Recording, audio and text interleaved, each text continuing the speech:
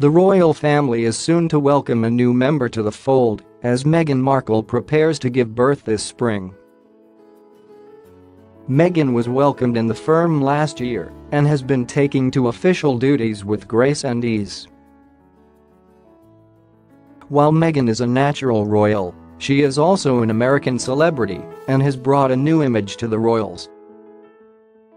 Meghan is, however, still expected to act with the time-honored traditions of the family, and this is likely to apply when she is naming her child.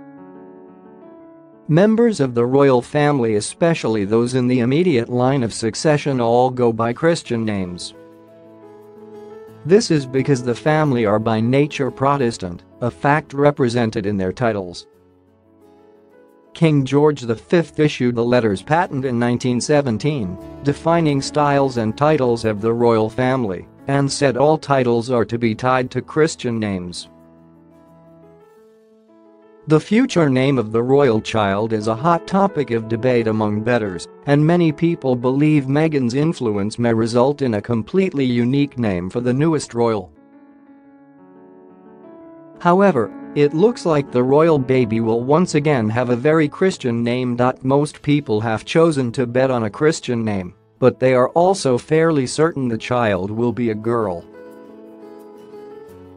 Ladbrokes have revealed the top favorites for Meghan and Harry's child.The current most popular names for the royal baby are Victoria 8-1. Diana 10-1. Albert 12-1. Alice 12-1. Philip 12-1. Arthur 16-1. Elizabeth 16-1. James 16-1. Mary 16-1. Alex Apati of Ladbrokes said, "Punters clearly think Meghan will give birth to a girl later this year, with Victoria and Diana heading the betting at this stage." Diana's popularity, in particular, comes as no surprise, as Harry and Meghan have been paying respect to Harry's late mother since before they were married. Gems from the Princess of Wales jewellery collection were used to make Meghan's engagement ring.